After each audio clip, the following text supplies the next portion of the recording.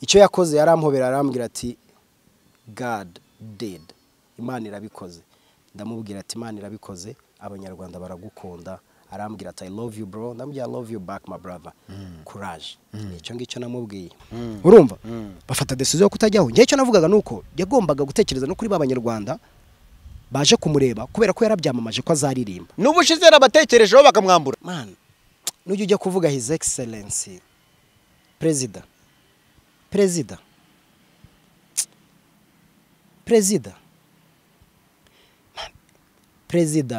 afite ibintu byinshi akurikirana.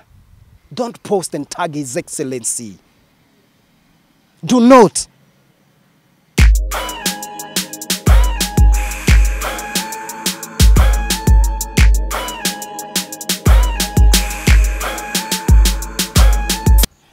Nanone ndagusuhuje kandi nkwifurije kugira ibihe byiza nshuti mukunzi ubana na MIE Empire. Nizere komeze neza aho uri hose. Nyiterene muri ndahabikasha amakokero cyangwa se Morodekayi. Uyu nguyu yitwa Lukman. Meze bite mwana? Kamera Tom Transfers urayizi? Tom Transfer? Ahubwo nsigaye mbona company.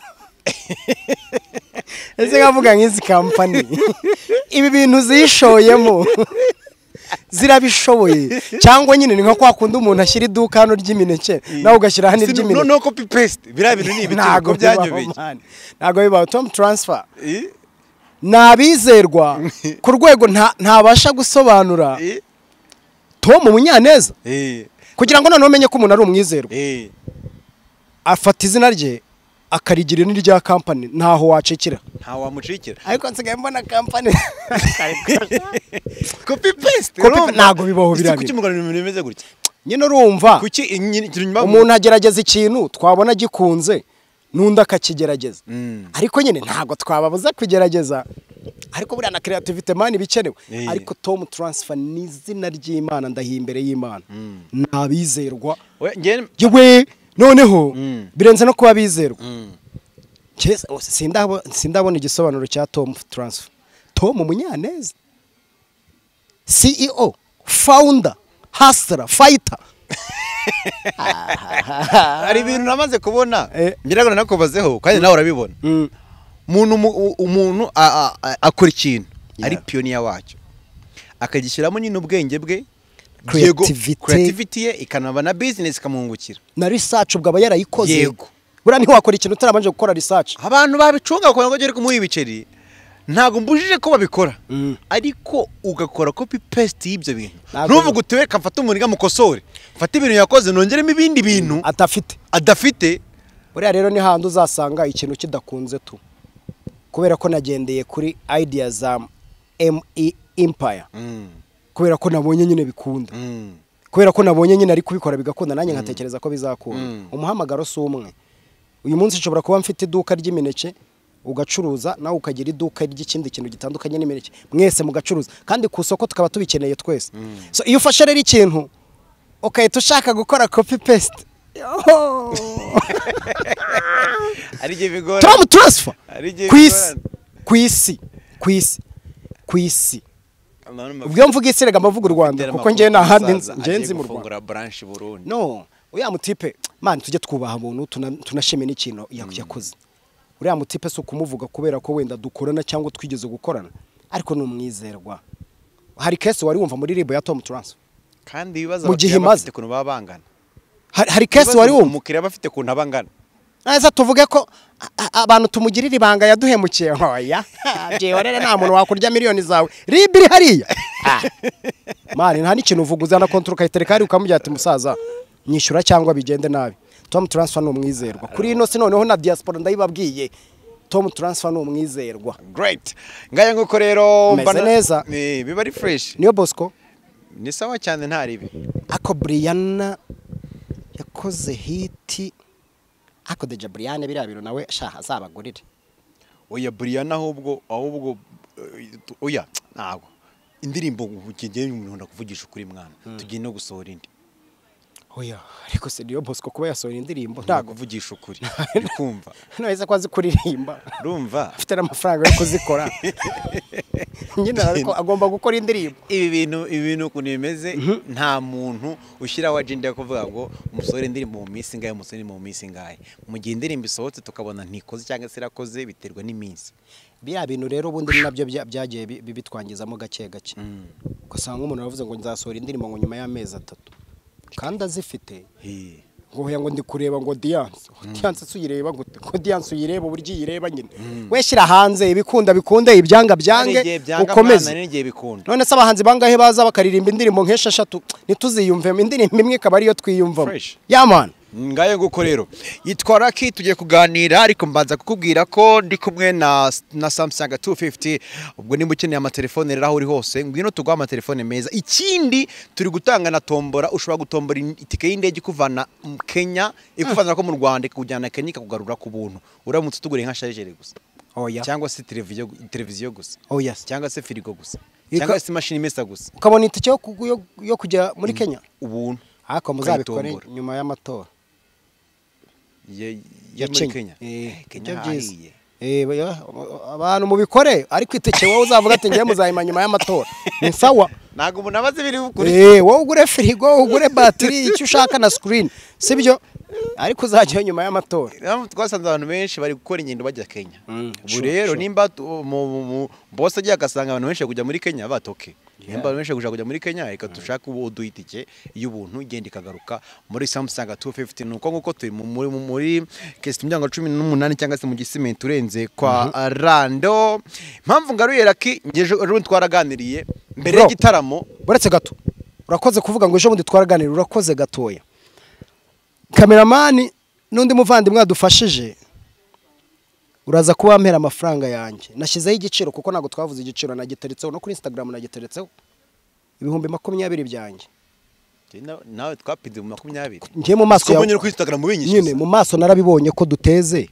ngiye igiciro gishiraho igiciro kidashobora kugutuma wenda ubuzima bwawe bugenda nabi 20,20 ngiye nabibonye ko dupeze umusaza niyushuje ibyo bintu neze nkubwirane nango nakishora muri intambara nabize rundi azayuzuza siko nakubwiye umusaza okay noneho reka nshimira Imana we ko wabyemeye ariko hari abantu wenda bumvaga ko bidashoboka yaneze nkubwira ati ndabizi the ben yarakumbuye kuza stade nabibwiye na Dumba igitaramo kitaraba namubwira ni Dumba uri guhakana ko umusirabo mugenzi wanjye yavugaga ko atazuzuza arakubwira ati nawe yakuzuza nta kintu the ben aje kuririmba kandi yararirimbye umva impamvu nyine akubwira ati umuntu amaze imyaka 1-2 indirimbo akoze n'imbarwa amukompara na melody ati mugiye melody afite indirimbo agahiki nibyo Dumba yavuga nkamubwira ni Dumba wigereranya abahanzi uretse gato nkubaza Alpha Blondy amaze gusohora indirimbo zingahe 2022 nimwe se none se Alpha Blondy ntago ari umuhanzi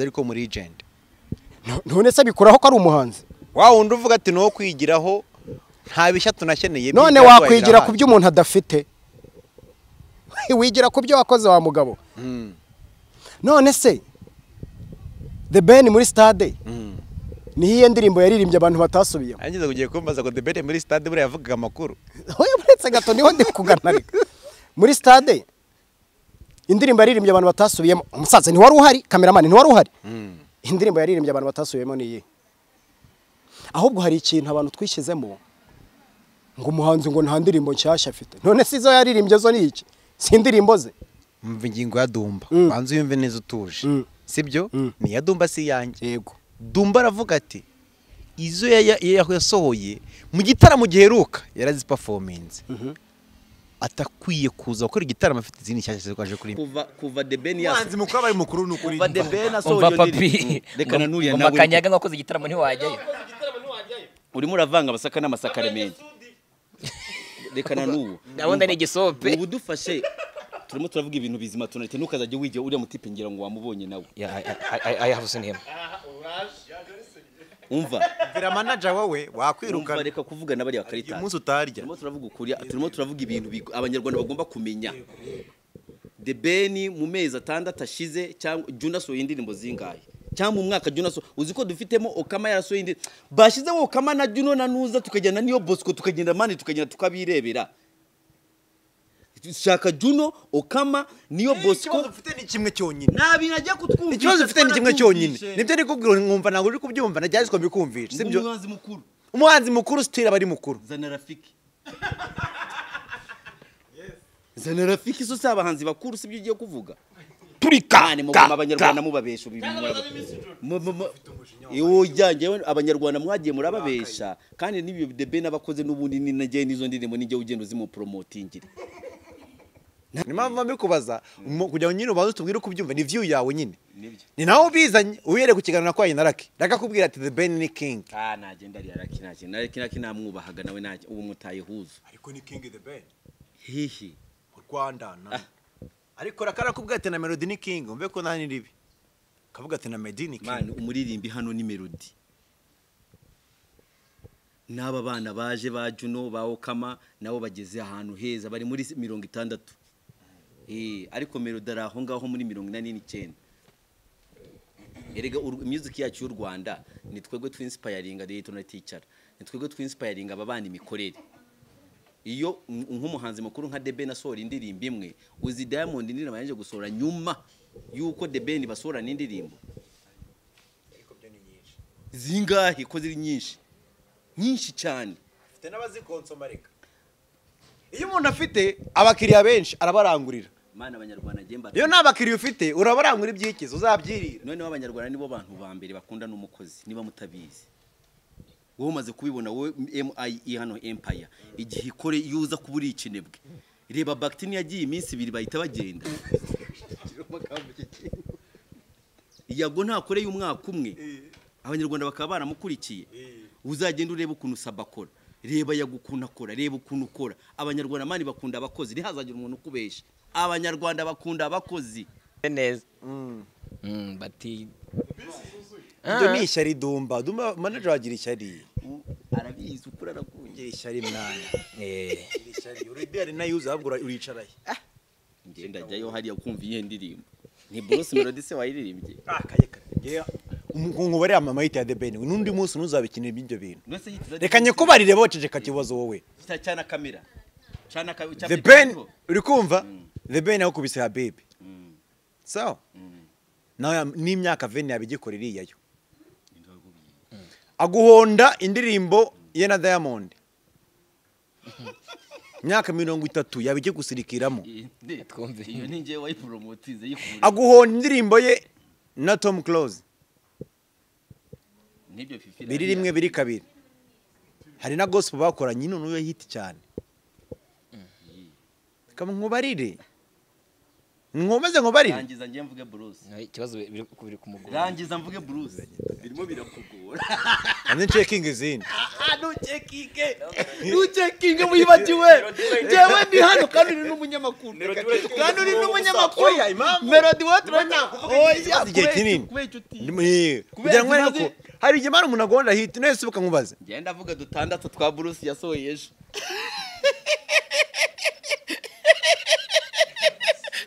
kure nta kintu mutubwira twenye niko kabi oya niko kuri agukubita hit yakoranye n'umugandekazi uri kumva ni fresh uri kumva ejo yakoranye na Rema muri amakura ko karatwi agondeye kwanye na B2C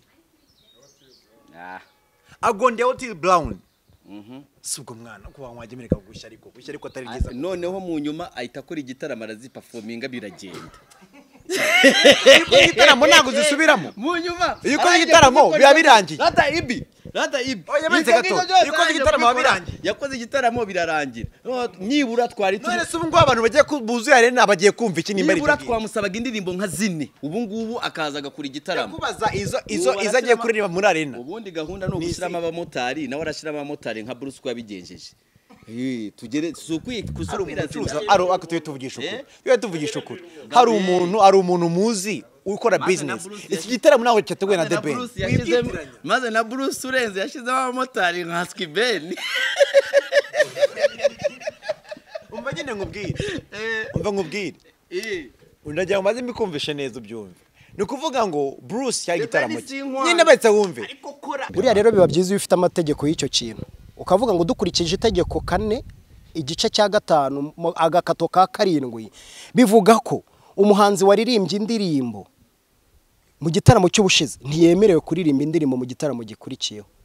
So umuhanzi afite right yo kuririmba indirimbo ashaka kubera ko n'indirimbo ze ntago bisobanuye ngo niba yararirimbye indirimbo ngo mu gitaramo cy'umwaka ushize ngo 3 ngo ntago yongera kuziririmba ngo agomba kuririmba inshyashya. Itegeko ryashyizweho nande? Ariko uko abantu bashobora kukuyobya. Hari akantu ntuza yari ikize mu ndirimbo ye melody kuvuga ngo nyoko. Nta tegeko ribuza umuhanzi kuririmba indirimbo zashaka. Nyokwe. Nta nitegeko rihari risobanura ibitaramo umuhanzi agomba kuririmba n'indirimbo agomba kuririmba. Kabanyarwanda tuko dukunda ibintu bishyashya. Abanyarwanda hoya niko dutekereza. Abanyarwanda bakunda ibintu byabo. None se ubumotions ntago tumuvuga. Kabone nawe yabahenda. None kandi ibintu byo bikambarwa. None se ntibyambarwa. Kandi shati. Wari wamubona kuri billboard bavuga ngo afite ibintu bishyashya ngo afite ibintu birenze ngo bishyashya ngo tuza tujya kureba ibintu bishyashya. Zigiye abantu bambariye umugongo. Nta tegeko rihari risobanura ngo umuhanzi ngo yaririmbye ibi bintu ngo mu gitaramo gikurikiyeho ntibishoboka. Dumba assalamu alaikum. Imana igufasha ubyumve bibijemo neza. Ntago bibaho bro. The Ben is the king. Iryo jambo risubiyemo hano. The Ben is the king. Arena ni yuzuye. Nakubwiye ngo iki? Narakubwiye ngo ubu ni before and after. Ubu turi muri after. Hari na video ya before. Reka nceceke uyishyiremo. Guri karita ya BK Arena nurangiza winjire muri arena. Mu gitaramo atari ubu nahubwo atari nyongeza. So niyo mpamvu nashobora gufata umwanya wanjye kuri Taiki. Kiriya gitaramo cyari nyongeza. Listen, Taiki nta nubwanze. Nanjye ntabwo muzi. N'ikimenyimenye nta nubwo nari ndi hariya. Ariko The Ben aranze nanjye ndamuzi niyo ntaba ntamuzi cyangwa atanze ashobora kumenya kubera ko n'umunyarwanda. Utanafite mu nakazi wajyayo. Najyayo kubera ko you never know. Uyu munsi n'umunyarwanda avuga ikinyarwanda ndaza no kucyumva. Wenda Taiki ashobora no kuvuga igifaransa sinyumva. Kuba bari barimo hariya bashobora no kuba bumva igifaransa cyangwa batacyumva. Ariko bagiyeyo kugira ngo bamuhe support, bamuhaye support which is good. Ariko ntago bishobora kunyobya ngo ntekereze ngo umukoro w'iki. Noneho rekana nakubwira. Nuko watabimenya kubera ko nubundi bituri kuvuga ntago yabibona wenda ntago azayibona. Kibuzo nta nabyumva. Nicyo nyimwe ubwire bacu babyumva. Ariko abibonye. Taiki. Ibyo yakoze hari. Ben azabikuba kabiri. Shiraho uruto cyane. Ufusubiramo ibyo bintu uvuze. Mbere yo Taiki. Ibyo yakoze muri arena. Ben azabikuba kabiri. Shiraho hano. Imaze gukina. Reka nkubwire noneho after. The Ben ntiyujuje arena. The Ben yujuje arena. Urakoze. Kimwe mu biri kuganirwaho ku mbuga nkoranyambaga sibyo. Baravuga bati yego arena yaruzuye. Batariko hari n'abantu b'ubuntu benshi. Icyo gihe rero bashyizwemo ngo kugira ngo ikunde yuzure nyine nkuko rabinyirije tigomba kuzura. Waruzi banga ahubwo wowe. Uretse gato yankubaza ikintu kimwe. Rwanda Rebirth Celebration hari harimo party zingahe? Ubu ndagira ngo nsobanurire abantu bagiye banabeshwa ibintu byinshi. Rwanda Rebirth Celebration yari irimo Rwanda Rebirth Celebration Tournament. Rwanda Rebirth Celebration Concert. Amakipe ya registeringze muri Rwanda Rebirth Celebration Tournament yishyuye 300. Ikipe imwe yishyuraga 300. Impamvu bishyuraga 300 ni iyihe? Ni registration bakoraga kugira ngo bagura ayo matike ya concert ya The Ben. Abantu barenga 1000 bingahe nka 5 baguze amatike. Abandi 1000 bingahe 7 mbanza hariya. Arena se ni bifite, arena irabifite. Arena se siyo ikora ticketing. Irabifite mani igenda ukore research. Hariya harimo ibihumbi hafi 10 na bingahe. Arena yabiguha kopi yaziguha yakwereka fact. Ibyo ndi kukubwira. So umuntu rero wicara akavuga ngo ye ngo rena ngo uziko yuzuye ngo abantu ngo binjiriye ubuntu. Arena se ninde winjirira ubuntu? No kuyisura urandika from nowhere wowe urinjira muri arena ngo kubuntu ntago bibaho. Ntago bibaho. Ntihazagire n'umuntu ukubesha ngo abantu binjiriye ubuntu. Rega no kuri Bruce barabivuze. Byageze naho The Ben akora mu mushahara wagurira abantu amatike. Ariko se urumva bishoboka? Usibye gusebanya wowe urumva bishoboka? none se yamenya Babana buretse igihumbi. Ben yamenya gurira abantu bangahe hitike ayo bavuga ngo yakuyemo nangahe ngo yaguze angahe yaguze amatike ngo bari basigaye hanze abantu igihumbi bari Ben yikoze ku ikorfa bafata abantu bako baje kundeba bankumbuye atereka mbishyurire noneho abo bemera bagiyemo ni bangahe niba Ben yaraguriye abantu igihumbi sibyo cameraman n'abadukurikiye sibyo abandi binjiyemo ni bangahe twemere noneho tuvuge ko Ben yaguriye abantu igihumbi tubyemeze ntacyo nubwo atari byo ariko reka tubicishe nyine mu ncamake twemere ko yabaguriye igihumbi abinjiyemo noneho ni bangahe umubare aho ngaho ntutangwa stade yaragira kubita iruzura ibihumbi hafi 12 byijyamo paka basaba abantu none se ntabwo ijya yuzura ariko siruzura none se hejuru ntiwayibonye so ufite image cameraman wamfashije tugacemaka ukuntu byonyine ari nayubatse ntibiyemera no kuzura iruzura reka nkwere ku rugero sibyo ni ukuvuga ngo ari no kuntu yubatse nta nubwo yubakiye ibitaramo yubakiwe kugiye gukorerwamo imikino yego niyo mpamvu ifite imyanya yahakinirwa ikagira n'imyanya yahicarwa niyo mpamvu nanone iyo bagiye kuhakorera concert ikibuga bagikuramo bagashyiramo stage niyo mpamvu tujya hasi tukajya no hejuru nta bihanga mu mashusho ubonamo wowe uretse gatoya nkubaza hejuru nta bantu bari barimo mbarwa niba hejuru nta hari harimo abantu hasi hari huzuye ndanabyemera no ku mpande aha hantu hejuru uvuga ni hejuru dufitemo ibice bingahise dufitemo ibice bitatu yego kimwe hasi bibiri mu ntebe suite zirimo hariya za VIP na hejuru ya suite sibyo hejuru hari harimo ikintu ntakanacyo nuko ikibuga cya arena cyuzura na stade yaruzuye wa mugabo we noneho niba uvuga ko ituzuye kwa Tayike nta nubwo yagiyemo abantu icyo cyo nago mburana apo warambwiye uti ibintu Tayike bagiye kumukorera namukubye kangahe wamukubiye kabiri Imana ntirenganya icyo cyo sinjyakana hari cyo ahakana icyo rwose Imana ntirenganya ntishobora ndetse nkibibona kugira ngo menye ko njye ninemera icyaha kuri Twitter yanjye nahise nandika nti nta mu Nigeria njye ndimina no kubitinyiga guhuma nta nyiga gomeye yo mu Nigeria yuruje stade bara abanyarwanda gusa for real sibyo ntubutaha bana mutegura ibitaramo mureba agaciro umunyarwanda afite mu mutima y'abanyarwanda mu bakazi harageze narabikubwiye last time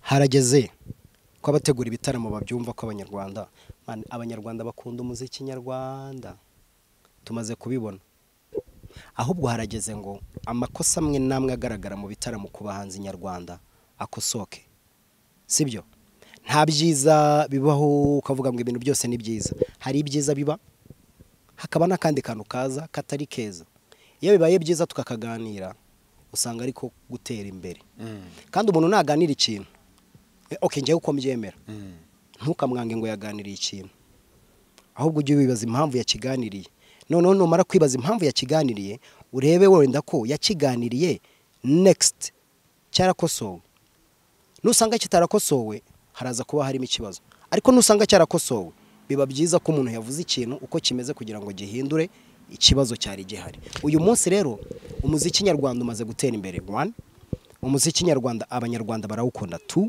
umuziki nyarwanda abahanzi bawukora barawushoboye 3 umuziki nyarwanda abategura ibitaramo bagomba kubyumva bakabiha agaciro period mbere yuko tujya kuri icyo kintu tukiri kuri iki gitaramo Lucky the Ben akiva stage arangije gukora byari byamurenze ngira ngo no na post yakoze irabigaragaza ko yabuze icyandika aravuga ati ntabwo ufite amagambo yasobanura ukuntu urukundo nabonye abantu bankunda akundwa urukundo rutari ikiguzi abantu barabibonye kandi urukundo akundwa ntabwo ari uko ari the Ben nuko ari the Ben w'umuhanzi nyarwanda abanyarwanda baramukunze unconditionally simple muka video mfite hano ndi no guplayinga akiva stage mwarahuye ashyira ivi hasi araguhobera birasa naho yerekanaga geste yuko ari ikintu akugomba no the Ben sinavuga ngo hari ikintu ngomba icyo yakoze yarampobera arambwira ati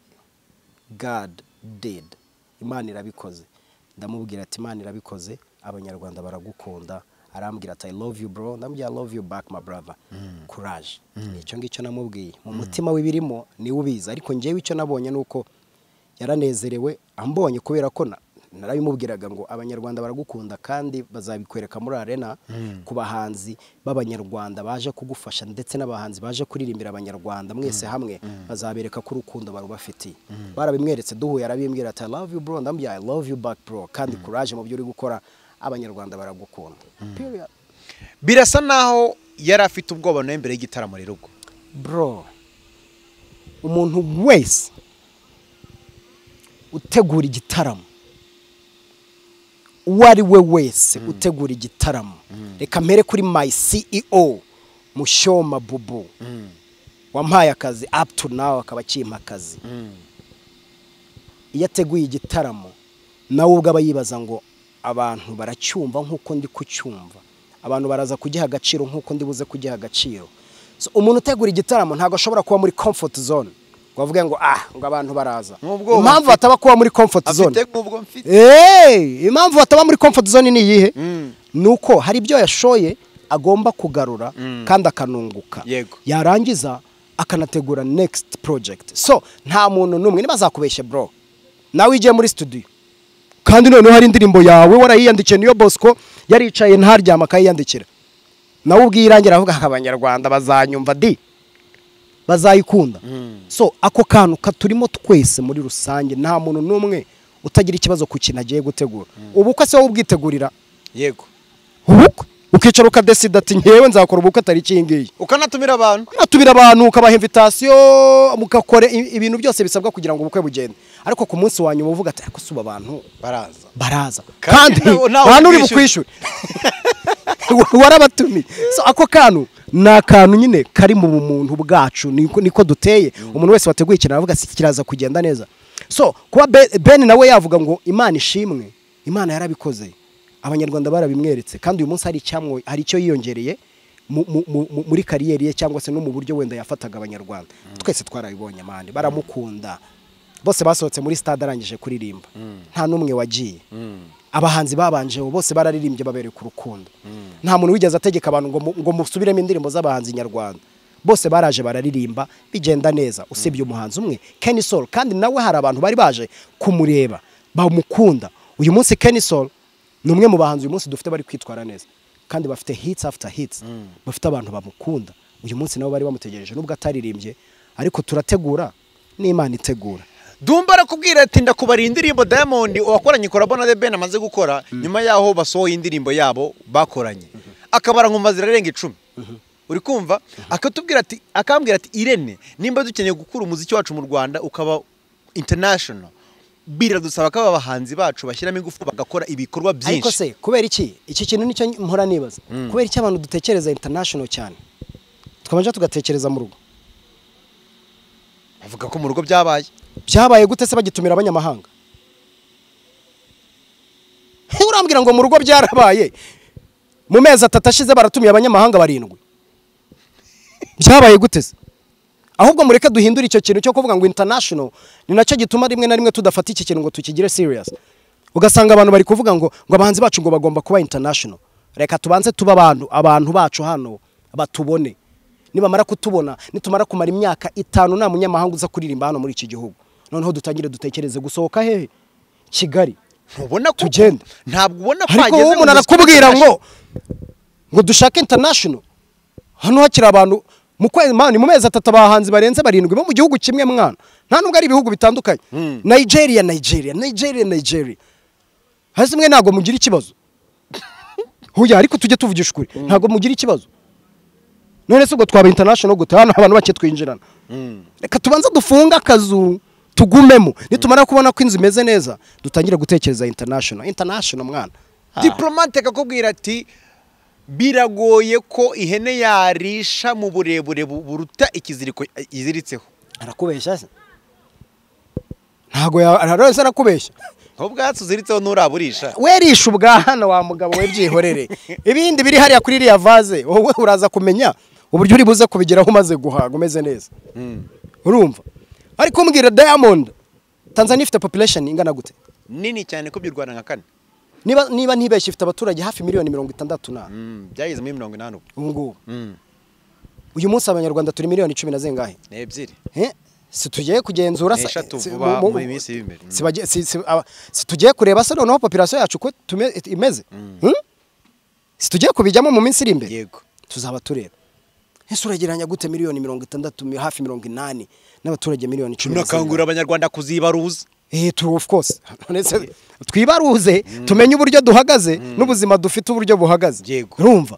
so uyu munsi rero ntago dukeneye kumva ngo international reka tubanze duhabwe iyo treatment ya hano mu Rwanda batwubahe nkuko bagomba kubaha abandi nkuko Colin narindi kuri space ninjoro turi kugaruka ku kibazo cya Kenny Sol Colin yavuze ngo uyu munsi dukeneye ko abantu ubwo ni manager wa Kenny Sol bahabwa treatment nkuko abanyamahanga bayihabwa so dutangira gutekereza iyo treatment mbere yuko dutekereza kuba international kubera ko niduhabwa treatment hano nziza hanze bazaduhereza treatment dushaka kandi nanone bagendeye kuzo baduhaye hano urambwira international hano hakiza abanyamahanga mu mwaka haza abanyamahanga barenze 20 gusa ibyo ni ibiki byihorere mwana ni wowe ubizanye reka mite nane bikubazaho ariko ndabikora no muri mu kiganiro twakoze before warambwiye uti ikintu nisabira abantu abategura ibitaramo mwubahe aba bahanzi bacu artist niko wambwiye mu kiganiro bidakubise kabiri nta masaha arenga 48 yaciyemo ibya Kenny Sol biba biraturitse aba yanze kuririmba yanze kujya kuri stage ntago yanze kuririmba se yagiye kuri stage ntiyagiyeho ntago yagiye kuko impamvu yatangaje yanasobanura buri iyo uvuze ngo yanze kuririmba umuntu ashobora kuvuga ngo yanze kuririmbira abantu tukaba tumuteranyije n'iki n'abanyarwanda ntago yanze kuririmba ntago ndi bujye kurero ibyo bintu byarabaye Kenny Sol agira ibyo atangaza kuri Instagram yanjye nkari nakwisha ku kazu nifindafindi ubu kansa nushatse kukantwikiraho uri kumva niho ngiye guhera nuko bizo post ivuga ntibana umutegura ibitaramo mugerageze mwubaha abahanzi mwifuza gukoresha sibyo ntigute ushyira umuhanzi kuri afishe ukamamaza uwo muntu nta contrat yawe afite ese ko ushaka ko aririmba utaramwishyura bwo urumva yizeye ate ko uzamwishyura iyo mumaze kubona birangiye mukuraho udufone izi brand mukeneye gucuruza muzubahe rero mwigire kuri Big Brother Mushyoma Bubu wa EAP ntajya akora ayo makosa bibaho abandi bakora nkawe mukomerezaho iyi miziki niyi ibatunze muyubahe rwose I feel your pain my G Kenny Sol ndamutaginga n'abandi mukomerezaho ngaho Ikuvuga ngo iyi post ifite commentaire nyinshi zisaga 170 gutyo nimba nibuka ndebye neza harimo ni yawe nyine ikikwereka ko abanyarwanda bakunda umuziki nyarwanda bari too sensitive ku bintu byabo of course bari too sensitive ku bintu byabo yeza ko washizeho ikindi kintu bashoboraga kujyaho nyine bagakomentinga nizo comment zikanarenga ariko abanyarwanda bakunda umuziki bakunda n'abahanzi babo kuko muri mwe bagaragaza bavati ikimfa nuko igitaramo cyagenze neza ibindi mu Rwanda nabyo namwe izo commentaires ziri bari nyinshi urumva ko bari proud ku gitaramo cya The Ben cyagenze neza ariko ntabwo ndi burenza amaso commentaire yawe iri muri antwika uri kunsanyira akazu kanje niyubakiye binguye iri mirajya kwesha ari n'abantu nyinshi warunu ndabanse nayibonye ntago byakunda urayibona commentaire yawe iraki wananyishyura ariko shaire nuriyumva uzi ko cameraman we aba afite n'umuntu umutwikira bagomba kubikurikirana kugira ngo image yarakize zimeze neza nanjye nzabwira Joshua nzanire Kigali protocol ajya bafata umutaka twazanya gango ko muri Kigali protocol kitwa kurikimura muri commentaire kandi nababara kuko hariho nyinshi wagiye usubiza nyinshi uri kumva bivuze ko nyibuze ntago byakunda ni commentaire n'imikinyarwanda kuyireba nibuka ko ndi muri frame ni wayisibye mwana reka sinshobora Uni wayisi byavuze ati najara himba zo ndabizi ntago jya nsiba man mbabara ngiye kuyishaka mpaka nyibonye kuko ni commentaire aha ndayibonye undi ujye uyipininga waraje urantaginga kugira ngo mbibone ese ko utari umwanzi wanjye iri ni murinda habi uze gutekereza kuri ibi bintu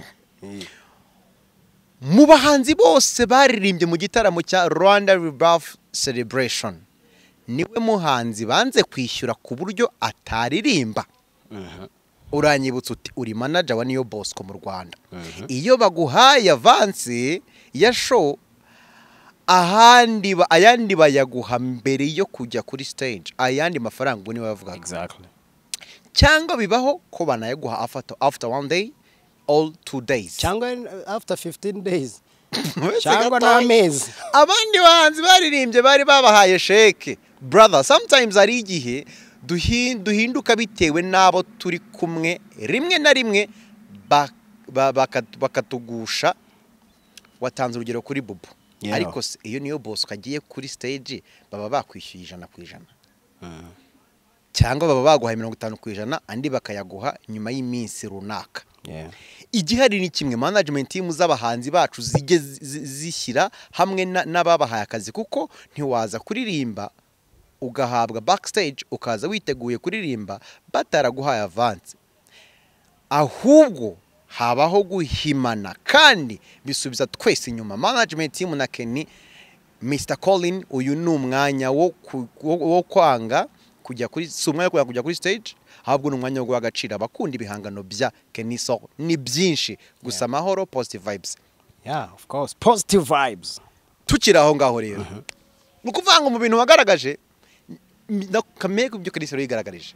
Kenny Sol mu cyonyiza cyinshi pe, page ebyiri cyanditse neza shaka, cyanditse neza. Niyo mpamvu dumavuga ko ngo gatari we yandikira leta. Oya, ariko nta nubwo ashinzwe kwiyandikira. Cyabari n'ikibazo yiyandikiye. Heze dumba umuhanzi se ubundi yiyandikira leta yegwe. Niba nakubwira ngo hari ibintu tugomba kubanza gukemura kugira ngo tube international. Ntabwo rega akeneye kwandika, ntabwo akeneye kwiyandikira mani Kenny Sol. Afite team management, afite umuntu ushinzwe iyo PR, ni ugomba kwandika letre. Arandika asobanura ikibazo cye. Avuga ko yahawe treatment mbi. Sibyo? Akanavuga ko yego hari amafaranga avuze ko ataranishyurwa yakoreye muri Chop Live mu bindi bitaramo, ariko twibande kuri iki ngiki. Kenny Sol kwanga kujya kuri stage ko nawe uri mu bateguye Jerega bura nubwo ndi mu bateguye. So nari ufite makazi. Nje muhamagara ngo ngwino. Nje nari umuMC. Nise undi wamuhamagara kamubura. Nje nago ari nje wamuhamagara. Ndo muhamagara. Hari harimo ibyiciro bibiri. Nje nari MC uhemba baba ndi wo muri tournament. Ibihembo byabo birangiye mvaho, my sister and my brother Anita Pendo ndetse na Tino barabamagara kuri stage. Yego, ariko uri muri team byanga Of course. Oya ndi mu gitaramo. Uri mu gitaramo. Kuba Kenny Sol umwana musuzuguye ntaje ku bitaramo cyanyu yakoze ikosa riye. Kenny Sol ntago nje namusuzuguye. Nta nubwo bamenya ko abantu bamusuzuguye. Ahubwo habayeho misunderstanding yuko contract irijwe. Bituma Kenny Sol nayo mpamvu nakubwiye ngo ntiyanze kuririmba, bituma atajya kuri stage. Ndakubwira impamvu. Igitaramo cyagombaga kubera Canal Olympia. Yego. Kirashiftinga kijya hehe? BK Arena. Igitaramo kigiye BK Arena, habayeho kuvugana kwa Canal Olympia na BK Arena. Biba ngombwa ko igitaramo kijya hehe? BK Arena. Kigiye BK Arena, urabizi ko muri BK Arena aya mabazi yose babandi bashaka gucuruza, we bari gucuruza muri Canal Olympia, ntago byakunda ko bajya hehe? Muri BK Arena. Kubera ko muri BK Arena harimo companies zicuruza ibyo bintu. So bivuze ngo habayeho guhinduka ku gitaramo mu buryo bumwe cyangwa ubundi. BK Arena yemerera ko abateguye igitaramo hari amafaranga bagomba kubaha, kubera ko bakwiye igitaramo aho bagombaga kugikorera kandi hari inyungu bari kubonamo, bakizana muri BK Arena kubera ko cyari Rwanda Rebirth Concert. Habayeho iki rero? Habayeho gukatira abantu bose bagombaga gucuruza Canal Olympia. Kubera ko ntago bashobora gucuruza nta nubwo bashobora kwinjiza ibyo bintu muri BK Arena, kubera ko muri BK Arena harimo izindi companies zikora ibyo bintu. Yego. Byo birumvikana nta kibazo. So bagombaga kubona amafaranga before 5 days. Muri concert contract. Ubwo ndagendera kuri contract wenda ya Kenny Sol utararirimbye. Kuko Colin yabivuze muri space kuri Twitter, nshimira na No Brainer wakoze space na Kalex yararimo. Abantu bagombaga kubishyura ya mafaranga ya Canal Olympia, niyo bagombaga gufata bakishyura amafaranga asigaye ku bahanzi bacu. Yego. Biba ngombwa ko ayo mafaranga ntago bari buyabahe, kubera ko ntago bari bucuruze muri Canal Olympia kuko igitaramo kigiye hehe? BK Arena. Kandi BK Arena irabaza kubahiriza amafaranga after 15 days cyangwa se 10 days niba ntibeshye. so bibaho ko bavugana. Colin ubwo aravuga ngo nahamagaye abategura ntibanyitaba, iminsi yegereje kugeza ku wa gatanu ubwo bambwiraga ibyo bibazo bihari, baramubwira ngo bazamuha check, sibyo? Kugeza kuri konseri arababwira ati ariko nubwo muzama check, urabyumva ko umuhanzi wanjye mwamuhaye avance, ntago muri buze kumbwira muri ama check, narangiza niyo transport ayikoremo kubera ko mutari buze kutwishyura. Nimudushakire transport tuze he kuri BK Arena, nibarangiza baduhereze iki, baduhereze check yacu tujye kuri stage. So icyabaye ni iki, baje hariya ibya check ntibayibahaye, icyo ni ikibazo cyabahe cyabategura East Gold. Wenda hari impamvu atabahaye check. Nanone hari igihe umuntu ashobora kureba akavuga ati se nimuha check itazigamiye, nabyo si icyaha. Akareba gukora ibyaha bibiri mu mwanya umwe akavuga ati okay reka mbe mbiretse. Urumva? Avuga ati rero ntago ye check bakomeza kuyisaba ubwo mwanya ni kugenda check nibayibona. Colin David yaraje aramubwira ngo wamba bari ukajya kuri stage, aramubwira Colin David abantu bamaze kunyambura ari benshi ntibaranyishyura, iminsi twumvikanye irarenga ntago baranyishyura, sinzi ko ndibuze kwizera aba bantu ba East Gold ngo amafaranga baraza kuyama cyangwa bazayampa nabandi bataranyishyura. No muri statement wabibonye abantu bamufitiye amafaranga. Yego. David aragenda, hagombaga kujyaho Kenny Sol, hahita hajyaho nde Marina, habanjeho Phil Peter, hahita hakurikiraho Marina. Mu gihe Marina kiriho David nawe arongera aragaruka muri backstage. Ngiye gukora narangije akazi kagira ndi muri backstage. David abwira Colin ati akira telefone yanjye basi uyifatire kugira ngo nkore iki, kugira ngo basi umuhanzi Kenny Sol ajye kuri stage. Kenny Sol muri discipline ye areba David bahingana no kumuhereza telefone, aravuga ati David I respect you, ntago nshobora gufata telefone, ntago nshobora gufatira telefone, icyo nyeneye ni check. Ambye ati abantu bamaze kunyambura ari benshi, nyeneye check at least mbone ko ayo mafaranga basinya afite, ejo nejo bundi nagenda nkayabikuza basi nkaba ndi kurya yo ngayo, sibyo? So cyabaye ni iki rero, umwanya wakomeje kugenda check ntayibonye. Colin ni uheadinze team management ya Kenny Sol, yafashe decision yafashe ni murengera, kuko yaravuze ati abantu bambere baranyambuye nabanga check ndabona ntayibona, ntago nabyizera. Umwanya uragenda, Kenny Sol stage nuko nguko yagenze kugira ngo atayijyeho. Njyewe icyo navugaga nta kindi nuko Kenny Sol umwanya yakoresheje, kuko Colin imbere nari nibagiye no kubivuga, Colin imbere yari yanze check, abi ati no mume cash kuko twumvikanye cash, ko check bisaba process. Kenny Sol aramubwira ati no Colin reka tujyeyo kubera ko the Ben is my brother, ni gitaramo cye reka tujyeyo, sibyo?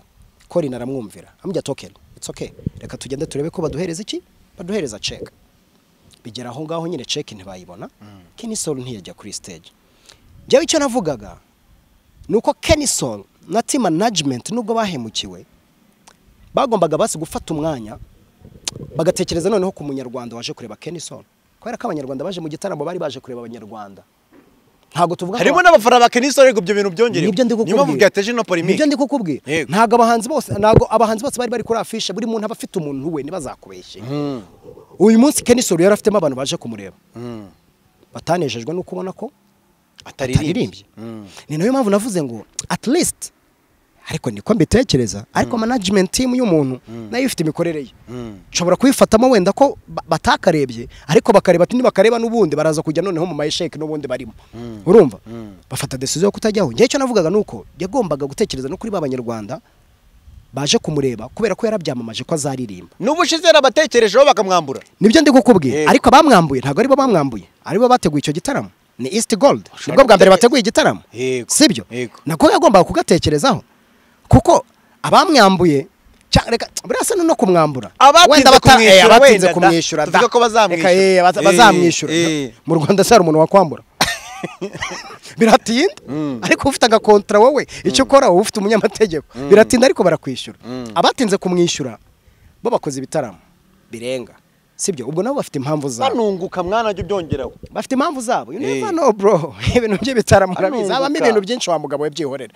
Ushobora kugira ngo umuntu ararya atarya, byihorere wa mugabo we byihorere. Urumva Kenny Sol we na team management ye babonye ko batashobora kujya kuri stage batishyuye kubera na experience y'ibyo banyuzemo je navuga nti byakabaye byiza management ya Kenny Sol kubera ko rega nubwo ari Kenny Sol ni management ya Kenny Sol umunsi Kenny Sol afite management abantu batavuga ngo Kenny Sol ngo yanze kujya kuririmba no afite management bafite imikorere yabo urumva bagatekereje ko hari umunyarwanda waje kureba Kenny Sol yarabisharinze almost 3 weeks cyangwa ukwezi kose abisharinga ko azaririmba basa karirimba bakamubona ubundi bagakurikira ikibazo cy'amafaranga nyuma ariko ntago ari itegeko mfite uko mbitekereza na Colin wa head wa team management ya Kenny Sol afite uburyo abibonamo muri business wise akora cyangwa se z'umuhanzi we so ngiye cyo navugaga nuko yagombaga kuririmba abanyarwanda bakamubona amafaranga nyuma bakadisida reka tubire mu ishusho ngari Lucky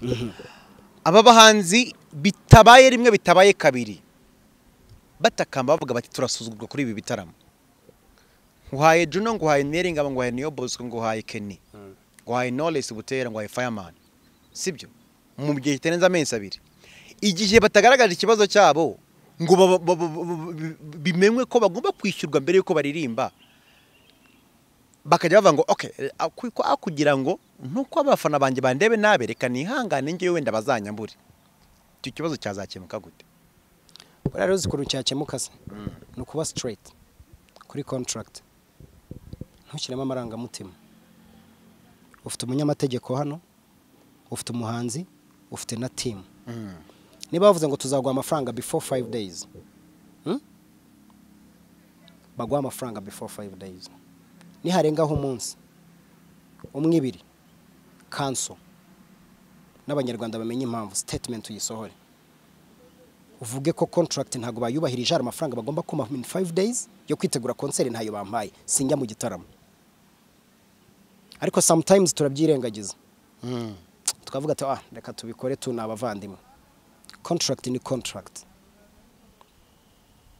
ni nayo mpamvu ugomba gukora iki kuyuba muri Cogama hari igitaramo abahanzi bari barimo bivugwa ko sinari impari ariko bivugwa ko amafaranga bumvikanye harayo bakuyeho babibabwira before y'igitaramo abahanzi barakansolinga ntago turi buze muri iki gitaramo kubera ko hari ibyo tutumvikanyeho neza n'abategura iki gitaramo very professional n'umuntu akamenya impamvu utaje urabikora rimwe kabiri gatatu mani igihugu gifite abantu bayobora mani bafite ubwenge tukira ahangaha bamenye uburyo bagomba gukora iki kintu kuko niba yire navuze iki kintu naka kavuga iki kintu undi akavuga iki kintu mani igihugu gifite abayobozi Judara kubwira ariko ati iyo bigaragaje bagufata nk'ikirara ku buryo mu zindi stage muri bitaramo ibyo bintu rero by'izo statement ibyo bintu by'izo statement ubuse buretse gatoya Juno ntago afite contract muri Kinyarwanda ntari gufasha abana kugira ngo basusuruke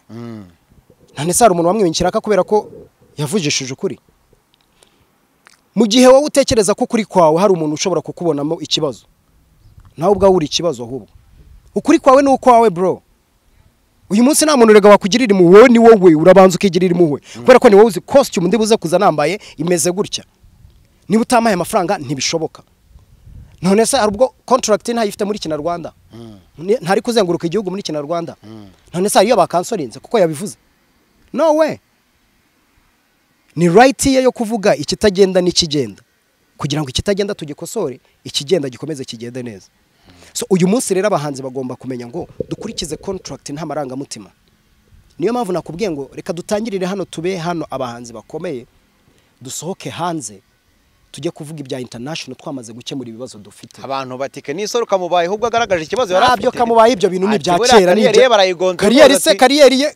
kariyeri ye abo bantu bavuga ngo kariyeri ye hari n'umwe wari wamwishyurira audio kariyeri ye se ninde wayihagarika hari umuntu uzi umwuka duhumeka aho ntiyavuye ku nyundo ntiyabanje muri groupe ubuse ntahari hagaze wenyine none se nakora umuziki nta muntu uhagarika ikintu cyiza ibyo bintu byari bya kera rero mvuga abantu ngo ntago tuzagucuranga ngo ntago Yenze Kenny Sol ateguye igitaramo abantu ntibajyamo cyane none se nese ko icyo ushobora kwicara ukavuga ngo buriya ngo birarangiye ngo ntibazongera kumutumira ngo ntashobotse ngo niba hoya ibyo ni ibintu abantu bashobora no kurema bikaba ibintu binini ahubwo ugasanga bari ko influence wa mugani abantu babitegura koko batazamutumira ariko uyu munsi mu Rwanda let me tell you umuntu agutumira kubera ko ufite icyo ufite akeneye ku bantu akeneye gutumira nta muhwe ubusa niyo Bosco hari umuntu umutumira kubera ko ari impuhwe ni impuhwe hari umuntu umukorera indirimbo kubera ko ari impuhwe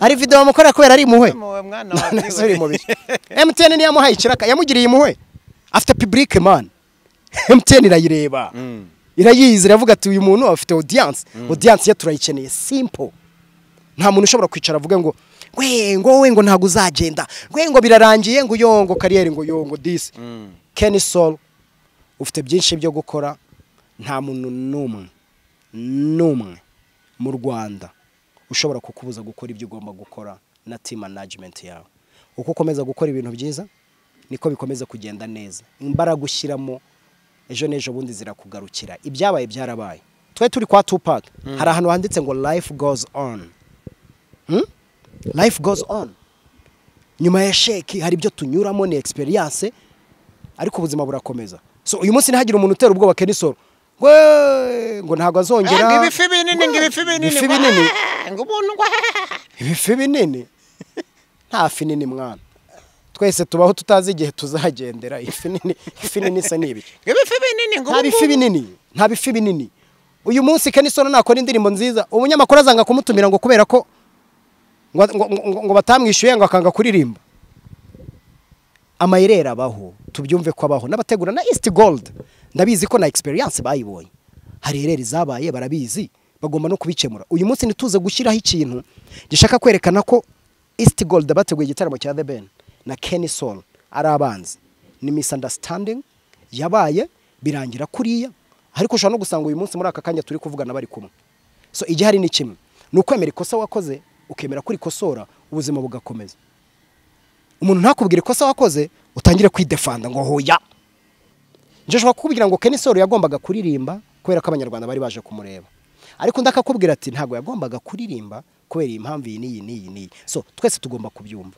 none serake nk'umuntu utunzwe n'imyidagaduro itangazamakuru rikoresha ishingiye ku myidagaduro kandi ni ibintu ukunda banitangiye big time nanabikubahira amakosa akomeza kuba menshi muri BK Arena mu bitaramo biri kuhabera haherukagamo icyatayike abanyarwanda batashye barira bavuga bati kuki dusungurwa muri ibi bintu so reba ibyabaye byose turi kuganira ku cyabejo muri cya The Ben n'ubundi still n'abana b'abanyarwanda b'abahanzi bavuga bati ibintu turi kubisuzugwirirwamo buriya usise ikintu gihari urabibonamo iki wowe nje ndi kubibonamo ko bigiye gukemuka kubera ko umuhanzi Juno Ariel Kenny n'abandi babivugaho hari n'abandi bavuga bati nka Kejo na post ati mwitege no ku cya Kiss Daniel muzamumbwira urumva uretse gato uretse kwinjira mu Kiss Daniel uretse turangiza umurongo umwe tugume muri arena gatoya tugume muri arena bya Kiss Daniel tubareke tutareka tutete buriya rero ntitugatega iminsi abantu oya impamvu mwangotinze uretse nze nawe ndayijyamo uyu munsi ikintu gihari ni kimwe icyo mbona ngewe nuko bigiye gukemuka niba abahanzi nari nkubwiye bamaze kuvuga icyo kibazo nakubwiye ngo igihugu gifite ubuyobozi butekereza gifite ministeri ifite inshingano muri ibyo bintu so ahubwo ikibazo cyabaho twongeye kugaruka muri ibyo bibazo mu makonseri arenze 5 none hagiye kuba wenda Imana nidufasha tukayajyamo ariko uyu munsi twumve ko ikibazo n'abategura ibitaramo hari treatment bagomba guha umuhanzi amakosa wenda bakoraga ashobora kuba atabaturutseho cyangwa baturutseho babona uburyo bayahindura bamenye ko bagomba kuyahindura so reka dutegereze turebe ngo iki kibazo ko cyagiye hanze abategura ibitaramo barabyumva bagiye kubihindura noneho niturangiza turebe ese barabihinduye cyangwa nago babihinduye cyangwa nuko tubeshye nibwo tuzamenya ngo hari icyo byatanze cyangwa ntacyo byatanze ariko njewe nawe uko bivuga ati ikibazo iyo kivuzwe kiragaragara iyo ikibazo kivuzwe mu bantu b'abagabo batekereza bakunda ibintu kandi bumva ko icyo kintu bagomba kugikora baragihindura kugira ngo ibintu bigende neza uyu munsi abahanzi twavuga ngo nta ndirimbo bakora ngo nta video bakora ubusa ntibazikora so harageze rero n'abategura ibitaramo bumve ko hari respect cyangwa se na treatment bagomba kubahereza ariko reka dutegereze turebe niba bizahinduka ariko nge ndabyizeye ko bizahinduka kubera ko umuhanzi umwe 2 3 4 10 bavuze ikintu hari ikigomba guhinduka. ijambo ryitwa impinduka uri kuvuga ahangaha uraryemeranyaho na bamwe mu bantu bakomeye mu gihugu sibyo mu myidagaduro harimo umuhanzi witwa njye mvuga ibintu mfitiye fact harimo umuhanzi witwa Kevin Kade nihere interview show akambwira ati ibi bintu birageza ahubwo President wa Repubulika byinjiramo agatanga umurongo yewe na yago avuga ati President w'indu dutabara abahanzi wahaye agaciro abarimu n'abahanzi tumeze nabi. Listen man nujye ujya kuvuga his excellency President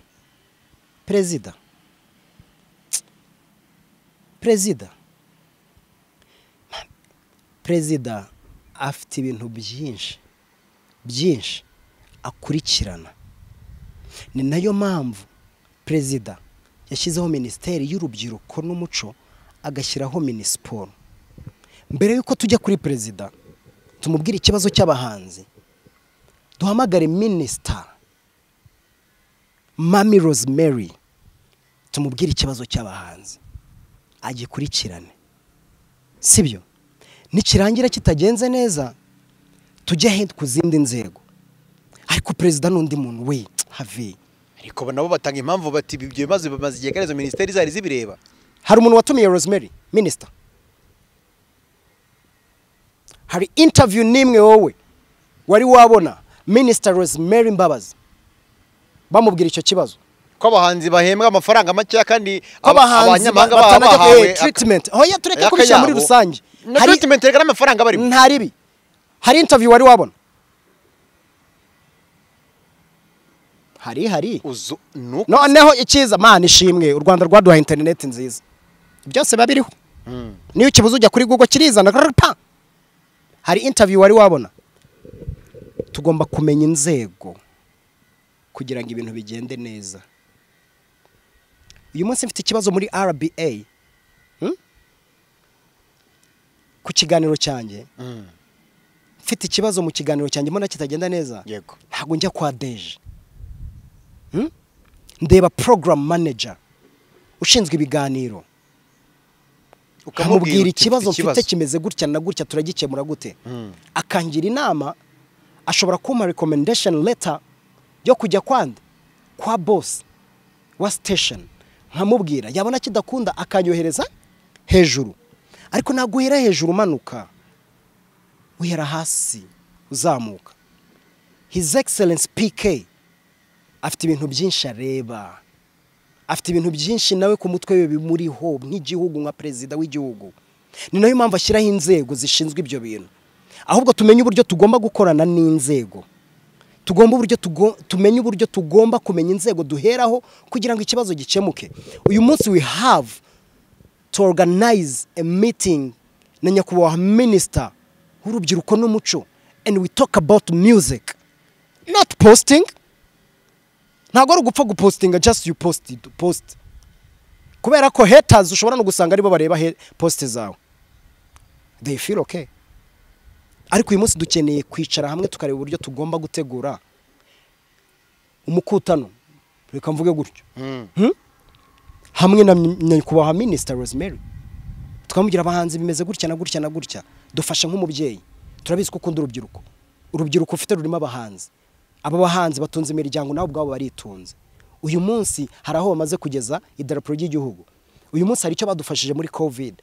Uyu munsi hari ubuzima babayemo ndetse bifuza no kubamo. Turagukeneye ngo dufashe. Icyo nicyo tugomba guheraho. Don't post and tag His Excellency. Do not. Hari inzego mukuru wanje. Ahubwo nibyanga tumenye noneho ngo turamutaginga. Ibintu byananiranye kuko abo yabihaye ntacyo bakoze. Ariko ntago wahera hari amani ngo manuke. Never. Ugiye kumera nkondo wambwiye uti ubu His Excellency afite akazi arimo aragerageza kurwana n'umubano wa Kongo n'u Rwanda. Ati namwe mu bizanye makavuyo. Turi kuvuga imipaka. Turi kuvuga umubano wa Kongo n'u Rwanda. Turi kuvuga fashe aho ngaho za Mozambique zahe. Umuziki urahari, ni nayo mpamvu muri campaign cyangwa mu bindi bintu muri aya manama muri coga mutwe dufite umuziki hari abantu babishinzwe bagomba kubikurikirana. Yego ariko raki wavuga wagira ute ubitu Kevin Kadarambwira ati President n'umuyobozi wacu sibyo umuziki ni ikintu gikoreshwa n'abanyarwanda cyane reka bahetse guma aho ngaho gatoya ati cyane kugeza naho n'umuntu witwa ko atari muziki atawukunda ariko byanga byemera aririmba ati aba bahanzi turi aravuga ati nge ndi umuhanzi Kevin kaza ndi umuhanzi turababaye tumeze nabi turakennye rimwe turi gusuzugurwa kabiri kadumba gutanga ibyishimo mu bantu akaguha ingero zo muri guma mu rugo umuziki warifashijwe bya hatari akakubwira ati mu kwamamaza ibikorwa bitandukanye mu makampeni atandukanye dukoresha aba bahanzi abantu batishimye still ati nigutubwira ngo ntabwo ngomba kubaza perezida wanjye ngwino umfashe ibibazo nabona byarananiranye. Kevin Kadeso umuhanzi wacu dukunda yego wari wabona post yavuga kuri treatment yagiriwe nziza cyangwa mbi? Ibaze ko ntaco Pleve atigeze aririmba babanze ko aririmba. Wari wabonye post ye? Reka Rwanda niki? Umuyabonye nabaye posting ase ko ntacyo ngo bitanga. Oya. Uri ubuzima bwawe n'ubwawe uzihereho. Kuko inzu yawe ni yawe ntago ari iyundi. So icyo nicyo nashaka kukwereka. Tugomba kumenya uburyo natwe tugomba kuvuga ibibazo byacu tukamenya n'inzego tugomba kubiha kugira ngo bigende neza. Kevin Kadibya avuga nibyo umuziki wifashijwe ahantu hose. Ariko nanone twibuke ngo hari inzego. Uyu munsi abahanzi twita ko ari abahanzi nyine uyu munsi dufite bakoreshwa muri ibyo bintu byose bitandukanye. Hari meeting bari bakora yo guhura and then tuganire kuri iki kibazo kuko igisubizo ni twe ntago ari abategura kuko igisubizo ni abahanzi ntago igisubizo kigomba kuva mu bategurira abahanzi ibyo bitaramo. Abahanzi bagomba kugira umurongo nabo bakavuga ati natwe tumeze gutya na gutya. Ni nayo mpamvu buriya koperative ari sawa kwishyira hamwe ni sawa. Niyo mpamvu buriya association zifasha kubera ko hari ibyo muganira kubera ko mwahuye aho bigenda neza mugakomeza gushyiramo imbaraga aho bitagenda neza mukakosora. Ndabesha so dukwiye guhura tukaganira. Uyu munsi mu ijoro ryashize nandi kuri space nayikubwiye yari yateguwe na brainer cyangwa kanisekeri sibyo no brainer yayiteguye ibitekerezo birimo byarangiye noneho batakivuga no ku kibazo cya Kenny Sol byarangiye bose bari gutanga ibitekerezo ku cyo bagomba gukora kugira ngo umuziki uzamuke n'umuhanzi akomeza azamuke. So icyo nicyo dukeneye. Ibibazo biraza bikagenda byabindi nakubwira ngo umuntu ashobora kubona inzu hariya isenyutse akayipostinga ngo inzu zo mu Rwanda ntago zikomeye arangije akanga gupostinga inzu ikomeye. Turashaka kuvuga ibintu bitagenda twibagirwe ibigenda ahubwo turebe ngo ikintu kitagenda turagikemura gute tunavuga ikintu kigenda tukomeze tugikore gute kugira ngo bigende. Ni iki kibazo cyakubaho cyangwa se cyaba muri uru ruganda kuko nawe birakureba. Yego ni iki kibazo cyabaho ukumva kuri bu posting ugataginga his excellence?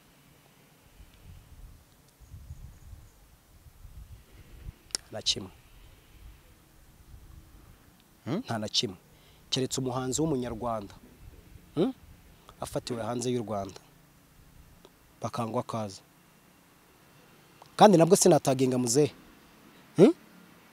nataginga ambasade yaho ngaho President His Excellency mutaginge mubwira ikibazo cyo muri arena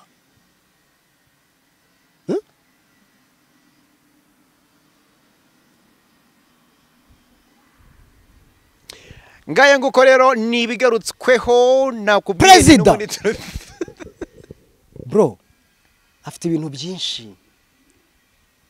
byinshi ahubwo reka dutekereze ngo turahura gute na minister w'urubyiruko n'umuco.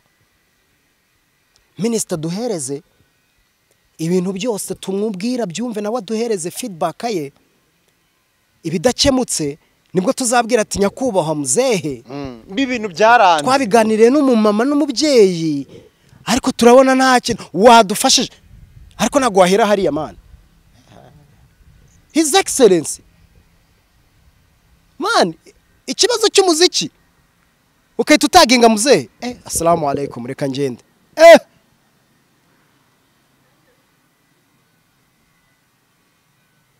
ubwo ntibyaba ari ukutumva uburemere n'urukundo abantu bakunda umuziki. amarangamutima yacu niyo atuyobora, utagira ngo n'uwabikoze cyangwa n'uwamutagenze yabikoze just kubikora, n'amarangamutima afite uyu muziki. Yego, nta kindi. Utagira ngo n'urwango cyangwa n'ukwisumukuruza, no way. N'urukundo afite uyu muziki. Ariko urwo rukundo dufite, santima dufite, tugomba kumenya inzira tucamo kugira ngo izo santima zigende neza. You see? Ikintu gitangaje ni ukuntu hari ababona ko bigeze kugira ngo ize kibazo cy'abahanzi, abandi bati reka ntabwo baragera aho je kuguha umukoro n'abantu babitekerezeho. Yego, n'umutaginga ntihagire ikintu akivugaho, biraza gufatwa gute? tarindira kugeza igihe akivugiyeho, atakivuzeho biraza gusobanura iki ko ntabyo azi, nta n'icyo azi kuri icyo kintu. Turasubira he?